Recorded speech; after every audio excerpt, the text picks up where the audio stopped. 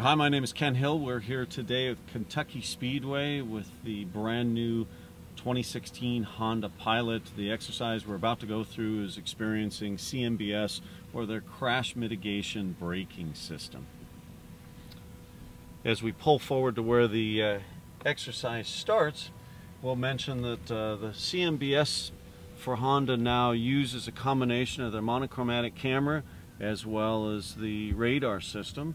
Both the hardware is used in their adaptive cruise control, but in CMBS what it's really looking for is different objects, different sizes, as well as relative motion. So for example, if you're in a slow speed urban area like in a school zone, the system has a wide angle of view and it's looking for smaller objects like children on bicycles or pedestrians. As our speeds increase to interstate speeds, that field of view actually narrows down and we start looking more for larger objects, trucks and other vehicles and that kind of thing. Their system has the ability to be turned off. There's a button in the lower left corner of the dash. We can maybe turn the wheel a little bit. As we press that and hold it in the dashboard, there's an audible alarm and it'll come up and tell us that collision mitigation has been disabled. The same button then pressed and held will turn it back on. The real world use for that comes down to potentially in some traffic situations where it's not just stopped gridlock, but where you get traffic that's centipedes, where you'll accelerate up to 10 or 15 miles an hour and then back to a stop, accelerate back up, back to a stop.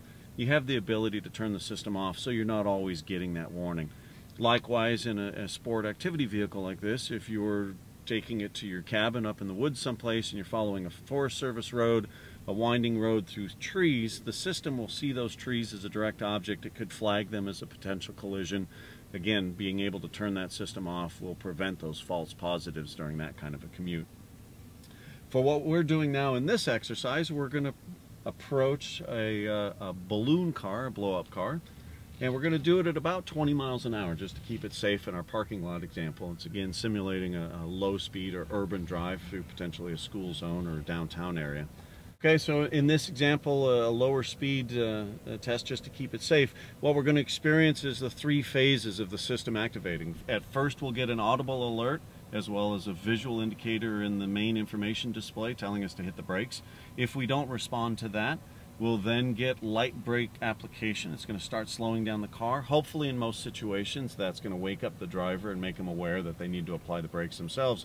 If we still don't respond, the car has the ability to put 0.8 G's worth of brake force into the system. It's going to be a dramatic stop and it'll stop us well in front of hitting the device in front of us. So when you're ready, we're just going to accelerate gently up to about 20 to 25 miles an hour. We'll hold it steady there, and as we approach the car, I'm actually going to take my feet off the pedals and tuck them up under the seat. There's our first set and full brakes.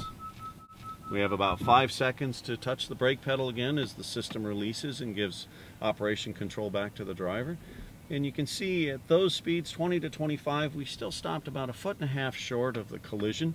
As our speeds increase, we are obviously going to get a little bit closer. The intent for collision mitigation, it's not called collision avoidance for a reason. Based on traction available, if it's a sandy street, if there's water, snow, ice, something like that, from 70 miles an hour, chances are pretty good that we're not going to be able to get you completely stopped before an impact or collision takes place.